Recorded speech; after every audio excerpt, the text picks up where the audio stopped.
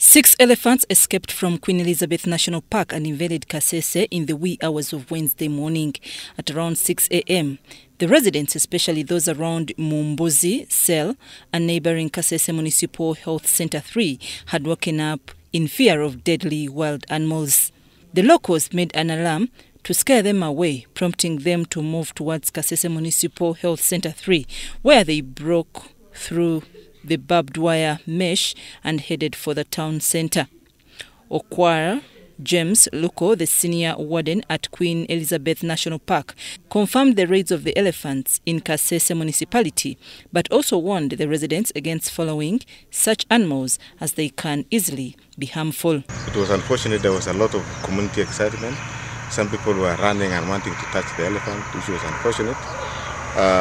We advised the communities to make sure they are not excited when they see elephants. This is a killer animal. It can kill anybody, including the rangers.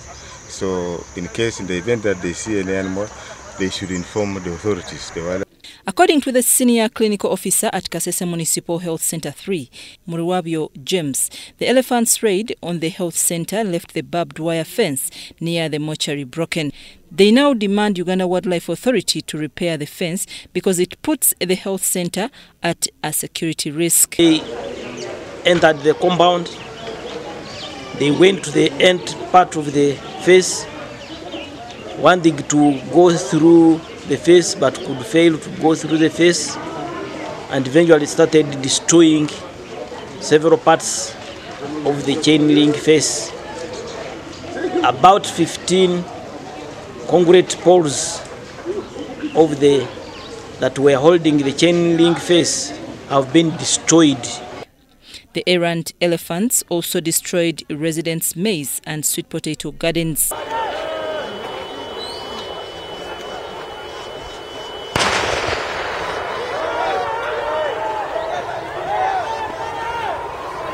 Within no minute, I had things passing in the maize, breaking the maize. So I started calling these people as they were passing, asking them, where are you going? The thief has passed here.